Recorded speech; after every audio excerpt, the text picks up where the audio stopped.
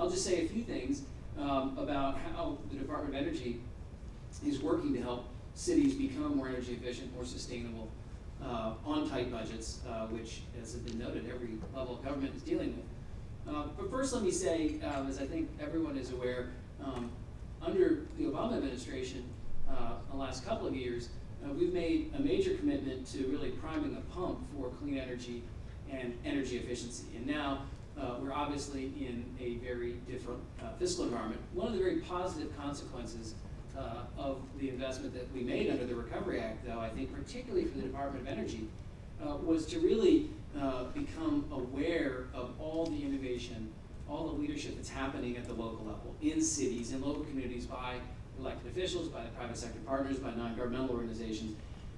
DOE, I think it's fair to say, for the most part, had worked with states and at sort of the regional level in accordance with how the utility markets are regulated in this country for years. Not so much the case at the local level. And so really through some of the Recovery Act programs, which we think have generated benefits in and of themselves, we've also seen opportunities to help cities continue the progress they're making. I wanted to just discuss 4 areas, because this is really going to have to be about the how. Now, how are cities going to continue to become more energy efficient, more environmentally sustainable on tight budgets? I think there are 4 areas I'm just going to tick off activities that DOE is undertaking each. Number 1 is in the area of planning. Not always the sexiest topic, frankly, not always the discipline that is included as much focus on energy use, energy supply, energy demand. That's starting to change.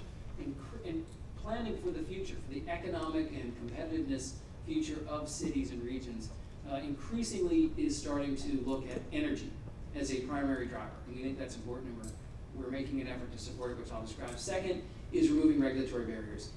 Obviously, in a very difficult fiscal environment at all levels, anything we can do to lower the cost of doing business in clean energy and energy efficiency is critical. We see some opportunities there that are right in the hands of cities, and we're supporting them.